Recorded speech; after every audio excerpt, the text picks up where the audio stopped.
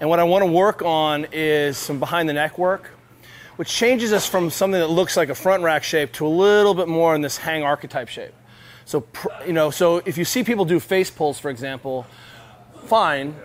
I mean, not my strongest position, but what we're doing is we're going from a long lever front rack shape to a short lever, sort of mid-range hang archetype shape. So going from shape to shape is why that still makes sense and why you see it in the language there, right? Pressing from behind the neck is not going to be my strongest press. Pressing the plane of scaption will be my strongest press. But still being able to develop force out here effectively is important, right? So it doesn't translate as effectively to the things I care about, and certainly doing handstand push-ups out here is not going to be great. But what we've got here is a chance to figure out how to create a stable shoulder in this shoulder configuration. So what I'd like to do for warm-up today is we're going to start by just doing some strict barbell press from behind the neck, figuring out how to create stability off that object. And that's really the ultimate goal, so that when I'm playing or grabbing, I can grab someone and create stability off it. I can grab my mountain bike, whatever it is, I know how to grab something and create a stable shoulder system off it. That's ultimately the goal, not did I move the weight. So we'll start from behind the neck. We'll warm up with some pressing, and then we'll just add that dip to it, where we're working on making sure that we can compress evenly through the foot to press. And what I should see is the elbow path, specifically behind the neck, should really look the same. So this, as we transition into jerking, what I should see, because we're making this such a simple movement by moving it to here, is that ultimately I should see no flare. So whether I'm strict pressing, whether I'm push pressing, whether I'm push jerking, it doesn't, behind the neck push jerk, my elbow flare should remain constant because most people have access to this position.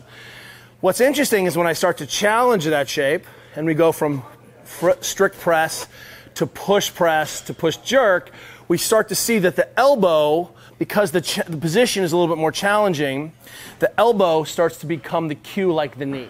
And we start to see compensation. So what we're going to do is we're going to warm up, easy barbell, getting hot and sweaty. We'll do some jump roping first. We're just going to press, some strict press, into a little push press, into some push jerks, just to work on getting shoulders hot.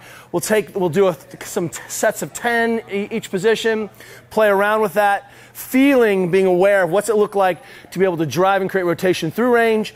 Then let's move that to the front rack, empty barbell, press, adding a push press, adding a push jerk. And again, as we watch each other, let's make sure that the elbow is the canary in the coal mine and that we're paying attention to keeping that flare from happening, and certainly keeping that flare from happening early. Does that make sense? Because that's a cue that we're losing rotation. Here, I'm mechanically stable. Why? Because if I grab anyone, put them into this position, eventually the shoulder stops. She's at her end of her tissue range. So all she's really doing is pushing up against her own tissue range. Right here, because we have much more availability in the shoulder and more options in the shoulder, we're going to have higher motor control demands, and that's why that gets trickier. Does that make sense? No wonder we like to press the dumbbells out here and never quite go overhead. Welcome to every gym in America, right? I don't actually have to do any work here. I'm just hanging against the wall of my own tissue and trying to use that as a guiding pathway, right? It's like doing handstand push-ups on the wall. You're like, how impressed are you? The same way I'm doing air squats against the wall, I'm not that impressive, right? Motor control is the goal here.